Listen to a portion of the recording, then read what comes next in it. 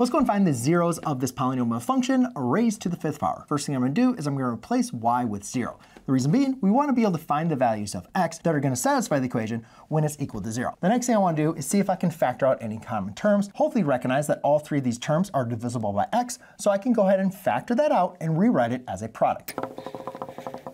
All right, the next thing I recognize here is that this is a trinomial. And I know from my practice of quadratic trinomials that all trinomials can be factored, or if they can be factored, well actually they can always be factored down into a product of 2 binomials.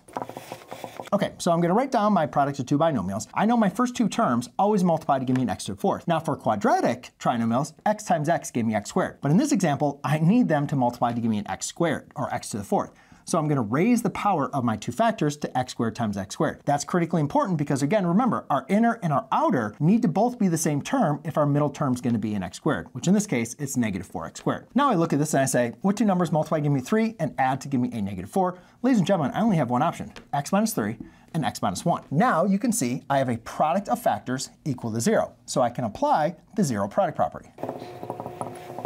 So by taking each factor, setting it equal 0, I can now go and solve. So I have 1, 0, x equals 0, add 3, take the square root, include plus or minus. So x equals plus or minus the square root of 3, add 1, take the square root, x is going to equal plus or minus 1. Now I have found all 5 zeros with a multiplicity of 1 of this polynomial function.